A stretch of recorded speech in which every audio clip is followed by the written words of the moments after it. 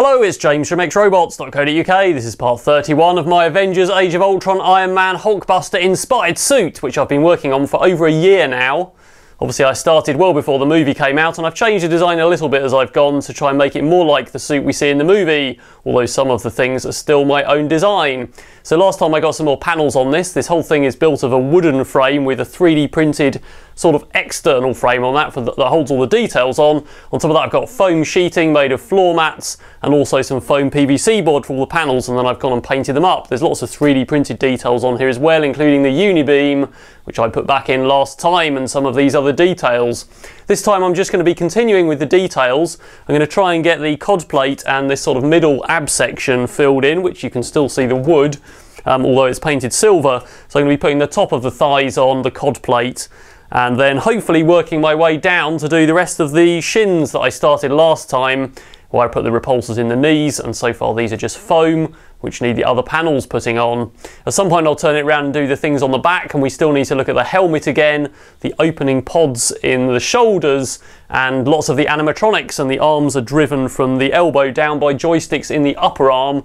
Each one has an Arduino in, and there's likely to be quite a lot of electronics and tech in the suit, so I can operate some of the features remotely from a smartphone, so that basically I can open the panels and close the panels, turn the lights on and off, and importantly open the back up so that I can actually climb into the suit. Here's a rather simple looking part, which is the cod plate, which fits onto the existing stick and will have some conduit coming out of the back. It's not very exciting to look at. It's going to be printed up in ABS and sprayed up, but it'll also have some other panels of foam PVC stuck onto it, so it'll be smooth instead of a 3D printed texture. And we'll see where that takes us with painting and weathering. Here are the other main parts I'm going to print, which are the sides of the abdominals, which currently have a kind of bracket which has nothing on, and those are just below the side pieces I put in last time. So these go just behind the piston pieces I have, and cover those, and the pistons sort of stick out of the side. So these are going to be painted up again, probably in silver and gold, and stuck in there as a sort of part of the layering detail. We also have a lot of other brackets to print to hold bits of foam, which I won't show you the CAD for because it's rather uninteresting, but we'll print them all out and have a look.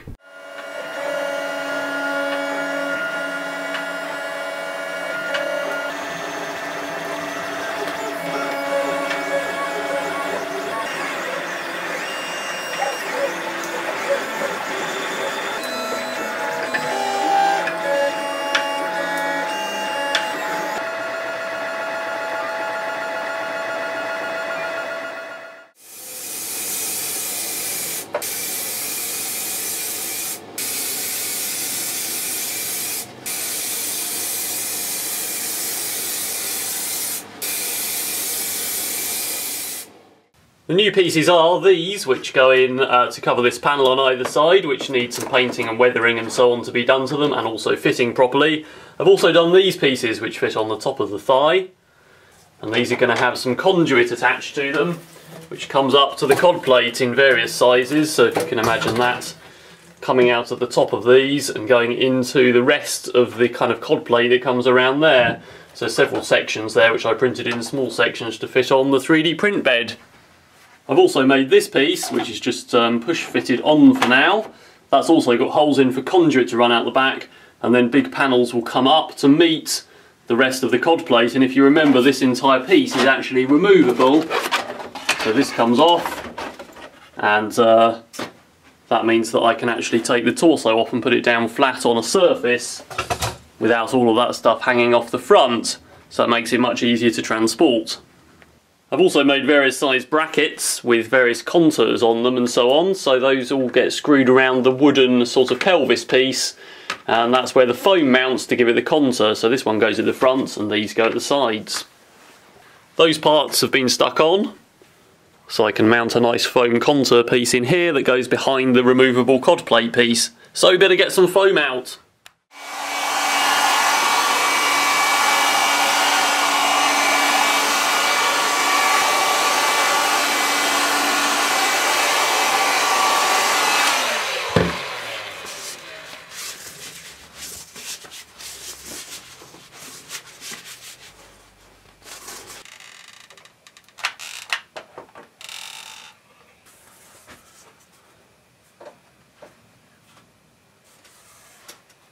I've stuck some conduit in here, which I think looks pretty good, and these are loose at the top, so when I pick up the top of the torso they don't stretch or have to be anchored to anything.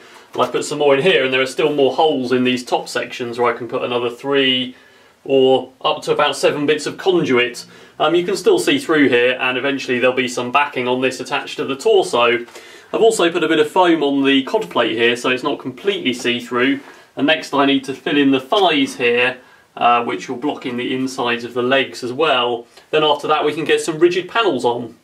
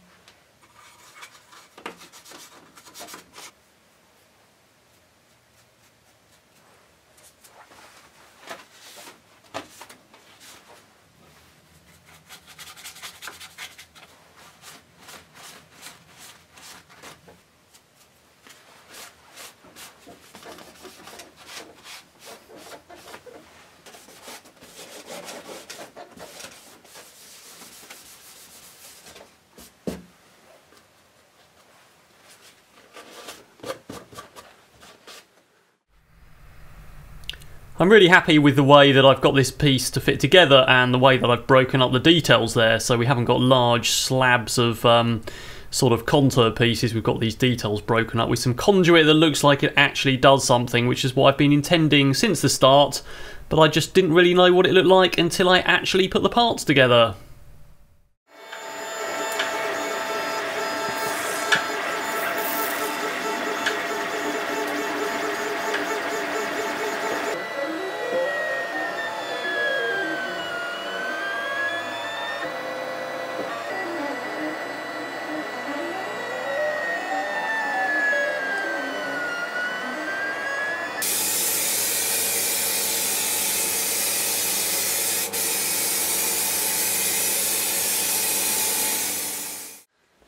I've printed out some pieces here. These are actually left over from before, and they were going to be the shoulder bell pivot hubs, but they were too big, so I put those to one side. I've printed these new parts, which I sprayed gold, and I've printed these red sections.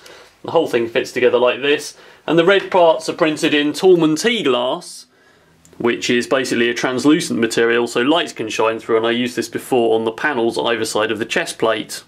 Iron Man Tron Identity Disc. In actual fact, it's not an identity disc, and it goes all the way down here somewhere.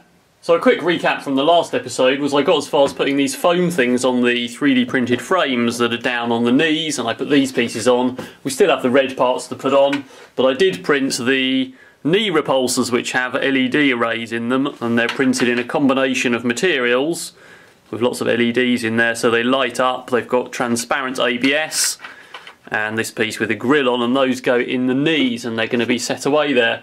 I've also printed these little trim parts which go around each knee at the top, so we should hopefully be able to get those installed, and hopefully the red stuff will come up neatly here so we only have a little gap and we don't see too much of this nasty edge. The parts I've just printed, however, are for the side of the legs, so the foam will continue around here. And if you remember, I made these back door hatches which hinge open, which will have the back of the legs mounted on them, and those are going to be cable controlled like so, so I can open them and then shut them again behind me. And the piece I've just printed is actually going to go right here. So it looks a bit weird at the moment. It's a bit like something a transformer would have, I think, but it's just going to set off the back of the car there. I'm not sure exactly what height it goes at.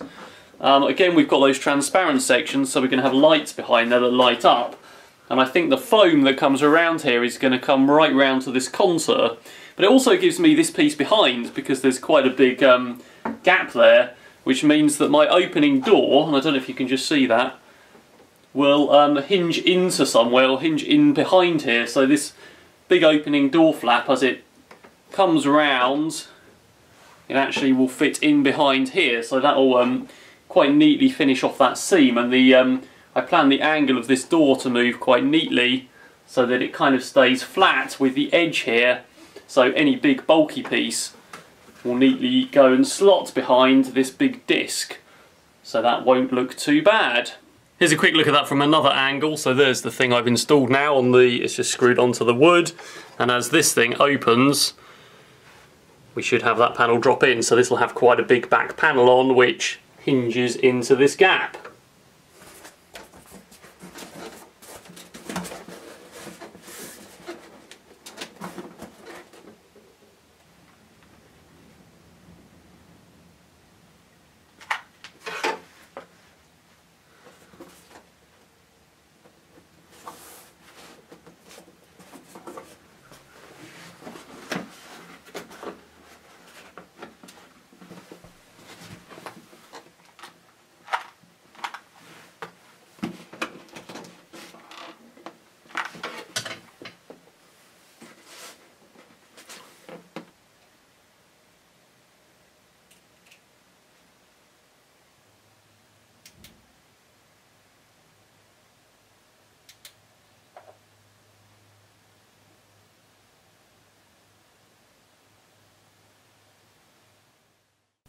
That's actually all I'm going to do in this episode, and the reason for that is that I've done as much as I can in terms of panels without interfering with the knee joints and the ankle joints.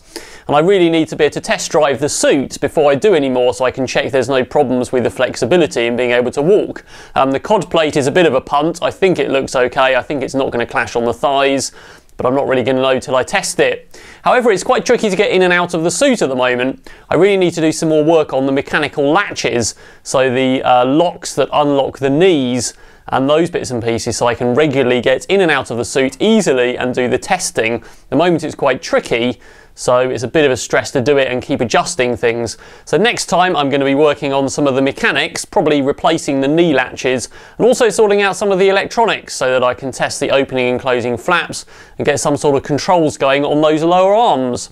So don't forget to subscribe to my channel and check back for more updates on this project and other projects. Also check out my social media pages, which are linked to in the description of this video, for sneak peeks and updates on many of the projects.